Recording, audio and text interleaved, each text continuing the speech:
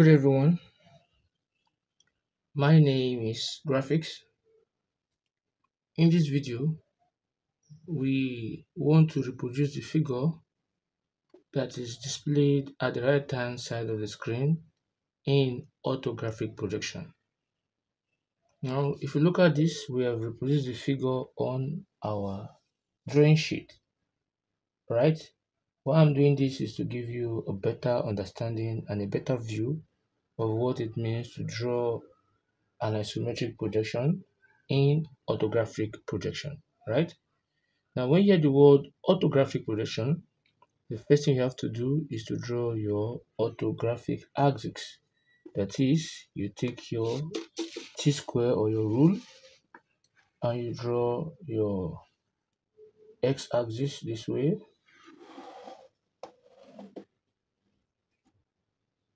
draw your x-axis this way, right?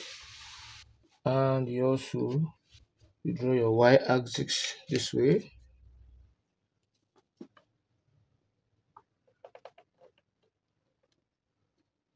You can see that. You draw the y-axis this way.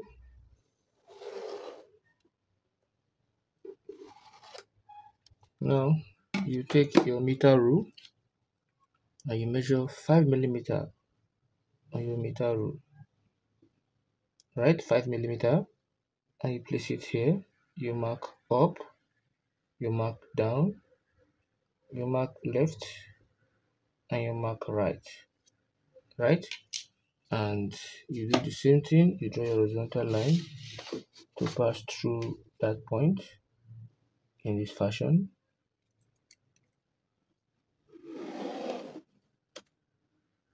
right? And also you do for this also to pass in this fashion.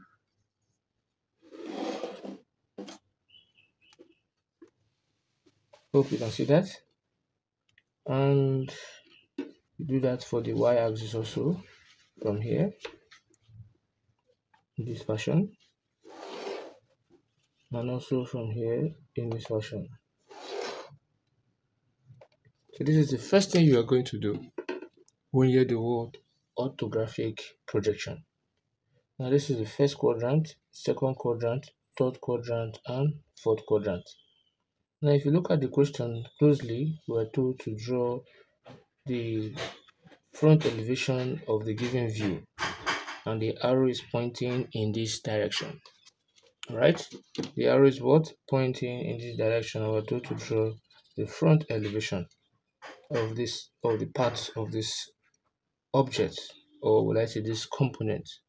Now when your arrow is pointing here, the question is, what are you going to see when your arrow is pointing in this direction, right? So if you look at this direction here, you are going to see, first of all, you have a plane, right? That means the plane comprises of the entire height and what? The entire length. Now from the diagram, as you can see, the entire height here is given to be what? 88, right? The entire height here is given to be what? 88. Altogether, so you're going to measure the entire height. Now, if I measure 88 on my meter rule, as you can see from the diagram, I will take my meter rule this way. So I'm going to measure 88. So where I will start measuring from will be the outer corner here, right? So I'll measure 88 from that point upward, meaning that from here to here, right? And from here to here is 88. So I'll just measure 88. So using my meter rule in this manner, from 0 here, this is 80 and this is 88 here. You can see that this is what? 88 here. Now once I've done that, the entire length will be 163, because from this point to this point is 75, right? And we have 75 plus 80 will give us what we have here. So from here to here is 1 what? 163, right? So that is, we'll measure the 163. If I make use of this, right? Let's say I am starting from 20, or better still, if I rearrange this way, starting from 1 altogether. So I have from 1, that will be my 0, to 10, 20, 30, 40, 50, 60, 70, 80, 90, 100, 110, 120, 130, 140, 150, 160, 163 here. Can you see that? Then I'm going to take it up.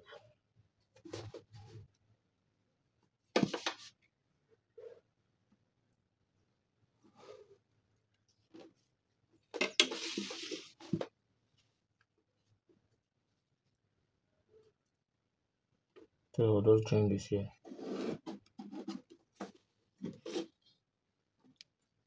Hope you can see that. So this is the plane where I want to put in my image. So whatever you're doing, once you've gotten the entire height and the entire length, what you should be in your mind is that your drawing should not go out of this boundary, right? So the entire height I was say earlier from the diagram, you can see from here to here is what, 88, as I measured it, and which is from here to 88, and from here to here is from here to here. So I'm going to tick in that part there. I'm going to what? I will tick in it. So from here, I'll tick in it.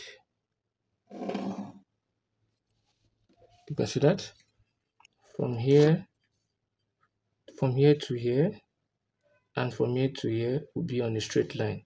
In orthographic projection, you'll be seeing a circular object, right? The side of a circular object as a straight line. That is why from here to here, see it is a curve, but you'll be seeing it as what? From a straight line. That is from here to here. From this end to this end is from this end to this end. You'll be seeing the curve like what? A straight line. Is that taken now? And from here to here, including from here to here, will be on a straight line. You'll be seeing as if this is moved forward to be on the same level. That is why from here to here is from here to here. So and everything is thickened. So I'm going to thicken it from the beginning here to this point here. You can see that. Now similarly, from here to here is given to be what? 75, right? So I'm going to measure 75 on my meter rule this way. Taking my meter rule, and I'm going to measure 75 from 0 to 75. What we have here. Now place it here. Then I'll mark. Right? And what do you notice? It is touching from here to here. Is from here to here. So I'm going to make this upward. So I'll use my meter rule. Right? And I'm going to take this upward. Taking it.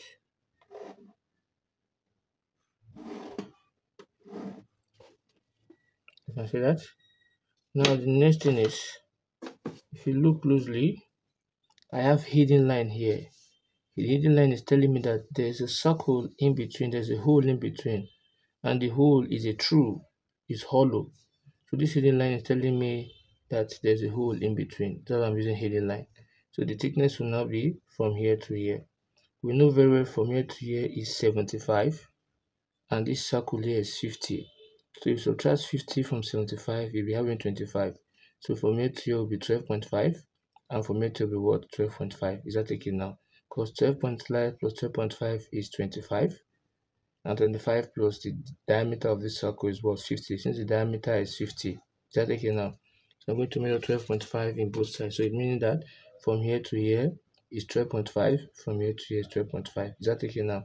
So I'll just come here, and I'm going to measure 12.5. Or another way you can do that is to get the center of 75. So if I get the center of 75 from 0 to 75 here, right? If I should get the center of that 75, that's another way of doing it. How can you get the center? Another way of getting the center is just to join diagonals. So once I join the diagonal here, and I also join this diagonal here, this way. So I mean that this center here is the center of the figure, right? Now what I'll just do is I'll just draw a center line there to show that there's a circle there. Long one, short, long, short, long, short, long, right? So what you do is you measure 25 to the left, 25 to the right, that will give you your 50. Is that taken? That's another way of doing it. Or you just measure 12.5 from that point here. So I'll just come here and measure 25. Here, 25 here. And I'll place it at this point. 25 to the left, then 25 to the right.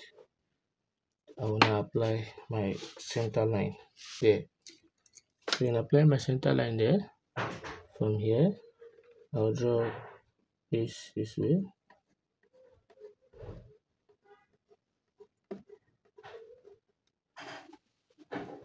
And from here to this place.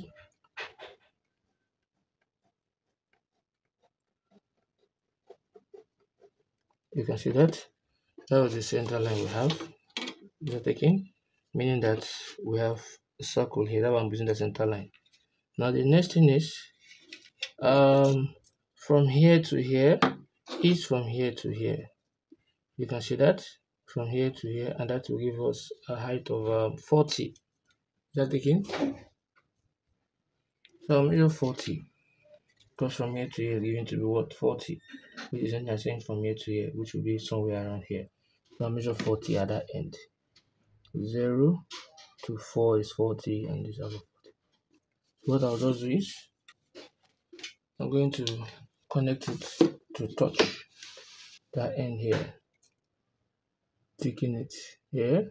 You can see that is this point is seen from here to here. Is that taken?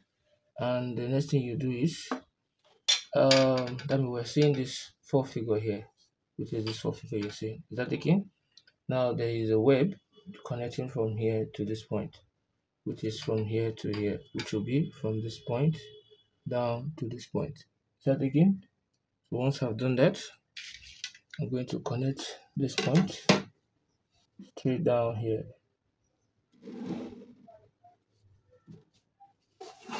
You can see that is the web that we have there. Now the next thing that we should be doing here is that this is a circle at this point here, like a curve here. That again. So what I will do is to get the center of from here to here, which is 40, and the center is what? 20. So I'll measure from here to here to be 20, right? You measure 20 from that base. Let me show you what I did. Take a meter rule, place it at this base here, and you measure 20. You can see that. And I'll be drawing my center line at that point. Because this is symmetrical, I'll draw this long, short, long, short, long, short, long, short, and so on, right? Now the next thing I'm going to do here is that from this point here to this point is 25. From this point here to this point is 25. So I'll measure from here to somewhere around there 25, and from here somewhere around there 25. So I'll take my meter rule and I'll measure 25. This 25. Then if I come here again, I'll do the same thing. This is 25, right? And I will just place it this way. Just draw a vertical line here. I'll come here also, draw another vertical line there. Is that taken? And the radius here is 22. From here to here is 22. So I'll take half of it, which is what? 11. I'm going to take half of it, which is what? 11. So 10 to what? 11 here. Can you do that? So I'll place it here at this point. And I'm going to draw a semicircle.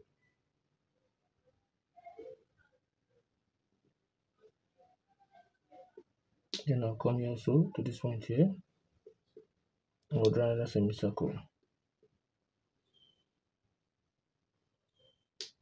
So what I'll just do is I'll just connect these 2 points here. And connect these 2 points here. Yeah, you can see that. So what we have there, you can see that. So what else again do we have? So this is what we have, the main one of them, and that is a circle here, which is this circle. You see that the circle is going through this figure. That's why I'm putting dotted line to show that there's a hollow part here, right? So what I'll just do is I'll get the center of this figure here. Is that again? How can I get the center? Just take your meter rule and join diagonal. So if I place it this way, I'll just draw a line this way. I'll come this way also.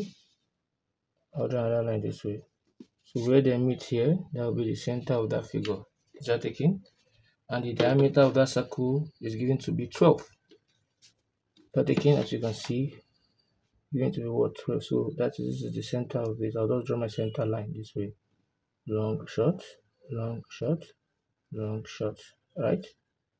And let me just complete it. So what we'll do is, since it's 12, I'll measure 6 to the left, and also I'll measure 6 to the right. So from 0 here we have 6, and from 0 here we have 6. So I'll just come from here, just do this way, come from here, just do this way. So this is what we have here. That's the key. So what does it mean? We have successfully reproduced this figure here at this point. So this is what we have here. We'll call this the front elevation, right? So when you're looking at this point, you're going to see here A, and this is the A here. You see this curve here, which is this curve here, I'll call it B. That is all this curve you're seeing, right? Then this rectangle here you're seeing here is this rectangle you're seeing here, right? Then this circle you're seeing here, you're seeing it that there's a circle, but you cannot see it on the front. That's why we're using hidden line. Similarly, all this shape you see here, you see a cylinder as a straight line. What we have here, the hidden line you're seeing is this circle that you have here, which is what we have using hidden line to represent it. This is what we have here. So the next thing we're going to be doing is to draw out the plan, right? The same thing you did here. You just project the two ends of the front elevation. You project the two ends of the front elevation this way. So when I project these two ends here, and I come here, I have this also. Then you get the entire height of the plan. Now this is the plan looking in from the top. The entire length from here to here is 163, which is something I'm saying the length of the elevation. That's what you have here from here to here. Something I'm saying from here to here for the plan, right? Now that means the other part, which is from here to here, is what we don't have. So how can we have the length of that? This is what we are going to do. We know very well that from here, right, to the center of this circle here is 50. Are we good? And from here to here is 37.5. That is the center of 75. Are we together now? That is what? The center of what? 75. So what we are going to do is this. We're going to add from here to here 50 plus 37.5, that will give you 87.5. Are you with me now? So because the radius of this arc here is 37.5, because the length of it here is 75. So half of 75 is what? 37.5. So 37.5 plus the 50 from here to here, as you can see from the diagram, is given to be what? Is given to be 87.5. Right, so my entire length here is from this point, you measure from this point, or you measure from this point. It's 7.5, right? So place it this way, from 0, this is 80, right? From 0 to this point, 85, 80, they will have 85, this is 7.5 here, somewhere around here. Is that taken? So I will just draw my line this way. Is that taken? So that's what I will do. So I'll just draw the line this way. Faint line. Can you see that? So this is the height of my plan, which is given as the width, and the length of the plan, which is saying the length of the front elevation. So what you just do makes it more easier. You start projecting, right? Plan means you're looking it from the top. So from the top, let me first of all extend this center line this way.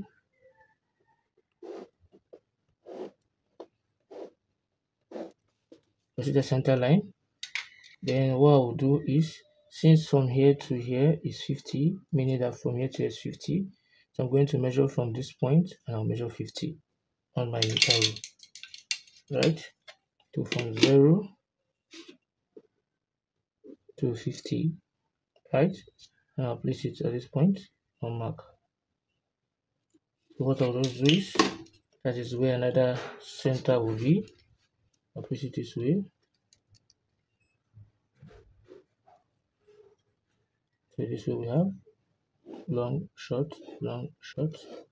That represents the center line. So I'll just take my radius of that circle, right? Or I'll just take radius of the circle, or just take the radius of from here to here. You can see that. And I'll place it here.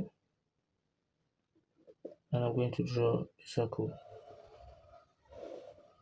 When you're looking from the top, you see the circle, which is the circle here, right? Then the next one is from that same center. You place it from here to this point. Then you draw a semicircle. All together from here to this point, which is the semicircle you're seeing here. They have the same center. So I can just place it from here to this point here. Then I'll draw a semicircle.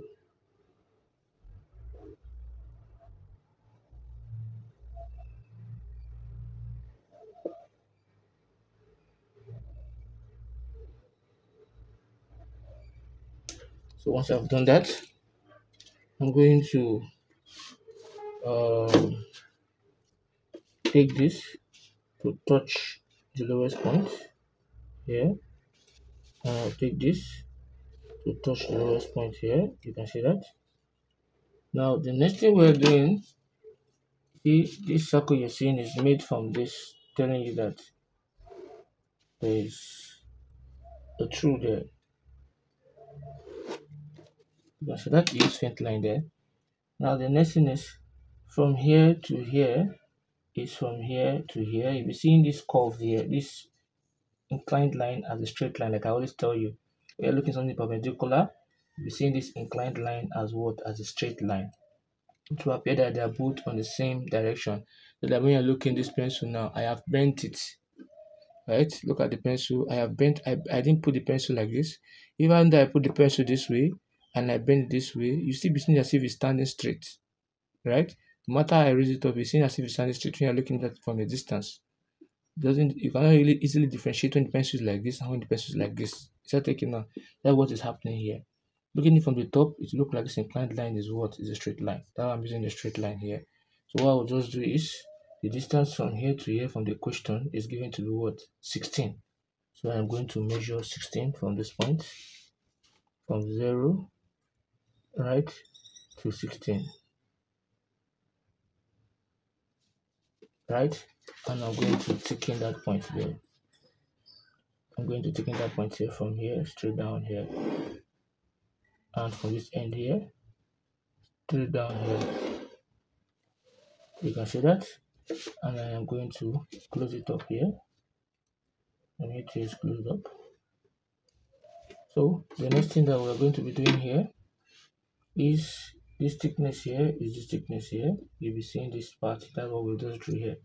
Now the next thing is from here to here is from here to here all together, and that's what we're having here. And that will give me the half of what it is, which will be what? 44. So from here to this point here is given to be, like say, 50. Right? So I'm going to measure from here to here. So just take your meter rule, right? And you measure from the question 50. So this is from here to here is 50. You can see that, which is the same level as this center here. I'll just take my meter rule and I'll do the same thing here. Just close it up, right? And also I'll close it up. Is that okay? Now the next thing that we'll be having here is that you can easily project this, looking from the top, this here, this part here, seeing it from the top here, but since it's going through, you see that it is what all going through. So you just project this part. It's easier to do it here, and you project this part down here.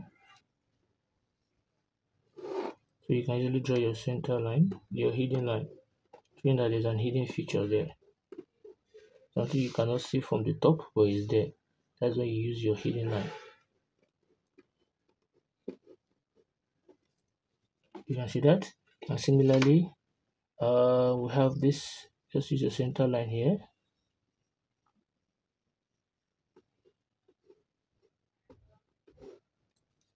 So what you should just do is, you just take half of it from here to here, and you place it at the center here. I told you how to get a center line. To get the center of this figure, you can join the diagonal of this to this. This is where the center is, this point here. So you just measure from this point to this point, which is given as 6. You place it here, and you draw your circle. Not here, to be here, sorry. We're not placing it here, we're placing it here. So let me correct that. So if I should do that, let me extend this down this way. So to get the center of this figure, I'll just join the diagonal down from here to here. Can you see? So this is the center here. So I'm going to take the radius of from here to here. I'll place it at this point, which is 6. Then I'll draw it this way. That is what we have there. Is that okay? So we successfully reproduced that figure. You can see this is the plan. Let me make that visible. So that's what we have, right? This is the front elevation of the object, and this is the plan. Is that okay now? So the next thing is to draw out the end view. End view means you're looking it from this side. Are we good? Looking it from this side, and this is what you are going to see. So for you to draw the end view, the first thing you have to do is to draw an angle of 45 degree at this end here, right? An angle of 45 degree at this end here. All together, and you project each of those ends this way to touch here.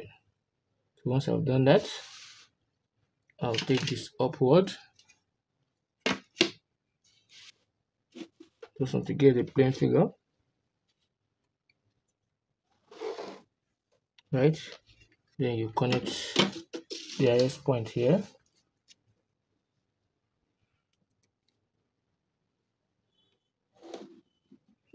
That is the plane we have here. So my target is from here, here, and here is where my end view will be placed. That's okay now. So when I'm doing that, so let's see what is going to happen. Now if I project this circle, let me just say the center line of the circle here. Let's first of all start with that. If I project it this way to touch here, that means I'll use my 45 degree anti-square. I'll take this upward this way to make it 90 degree. That will be the center of that circle. Is that taken? So if I just take half of it this way, from here to here, you can easily place it here, and I'm going to mark left and right. Or I will just move this to touch this point, and also move this end to touch this point, and I'll project this point upward, which I'm going to use my hidden line. So when I project this point upward, This is my hidden line here, which I'm going to explain to you now. From here also, I'll take it up.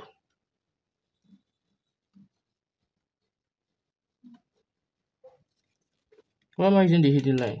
If you look at this object from the front here, from the end here, this circle in between this figure you're seeing here will be seen as a hidden line because you cannot see it from here. It's in between this object. So I'm using hidden line to represent the figure there. Is that taken? So you see that I projected the two ends of the circle, but at this point it is what hidden line.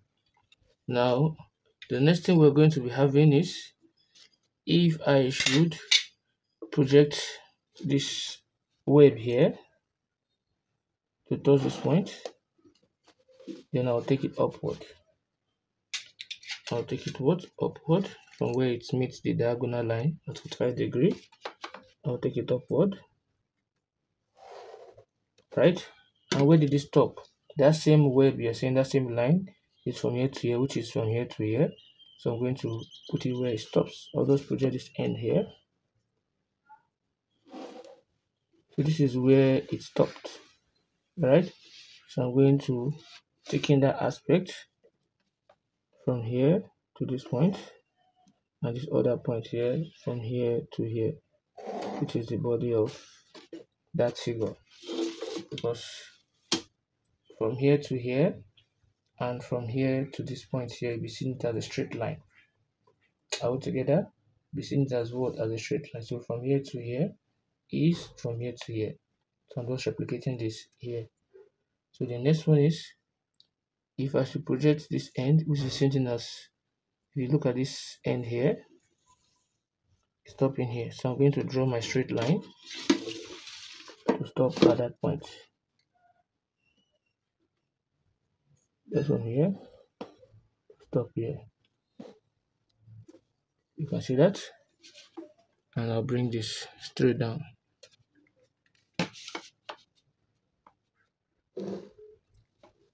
That's what I just did here.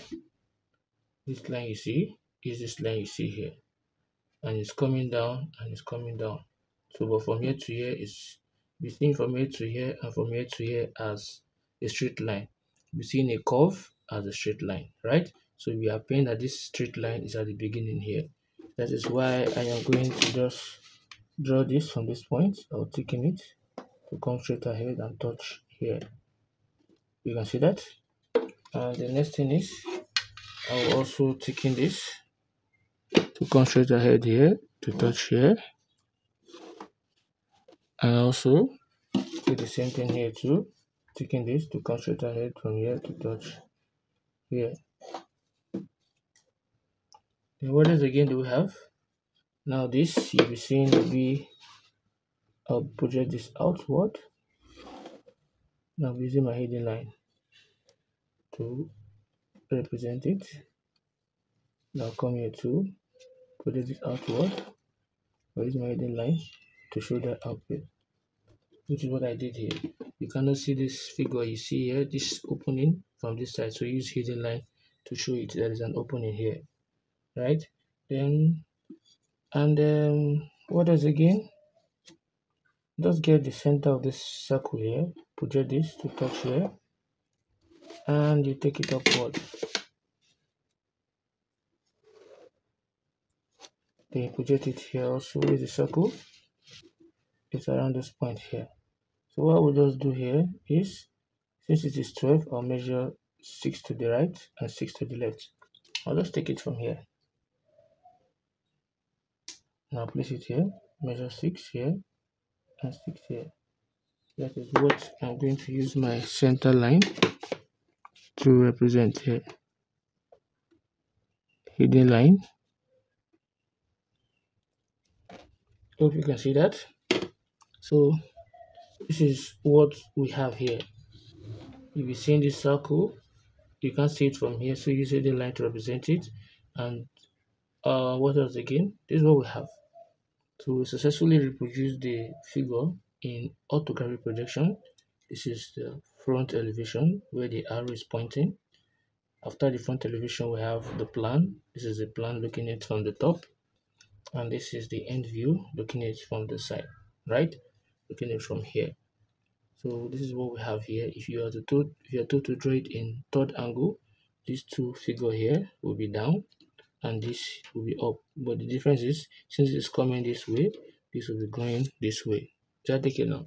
That what we'll call the orthographic projection of this isometric what? Isometric view here. Just taken here. So if you have found this video helpful, please don't forget to like, subscribe, and also share the video. Thanks for watching.